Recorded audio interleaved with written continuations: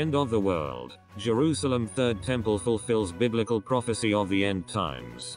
Fears of the approaching end times were fooled by calls to build a third Jewish holy temple in Jerusalem, which some believe will happen before the end of the world. Biblical prophecy believe the construction of a third holy temple in Jerusalem will precede the imminent return of Jesus Christ. Jewish eschatology concerning the end times claims the holy temple will rise up from the ground for the third time when the apocalypse nears. Talk of a third temple being built emerged this week in response to a letter penned by the powerful Jewish assembly of rabbis known as the Sanhedrin.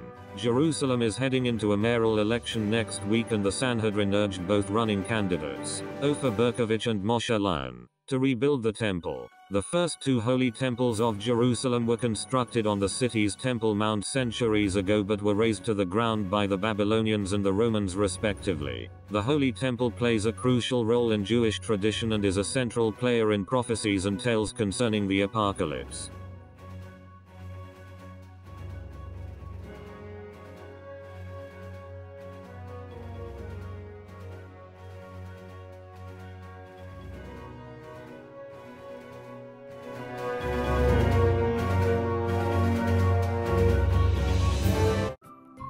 Thank you for watching.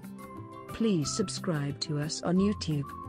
If you like, donate to us, visit home on the page PayPal.